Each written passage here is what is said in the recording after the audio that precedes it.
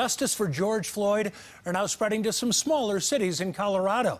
In Frisco, about 500 people marched along Main Street today. One protester who lives in town says he was marching to show support for the Police Accountability Act, now being debated at the state legislature. Number one thing that's important about that act is ending qualified immunity.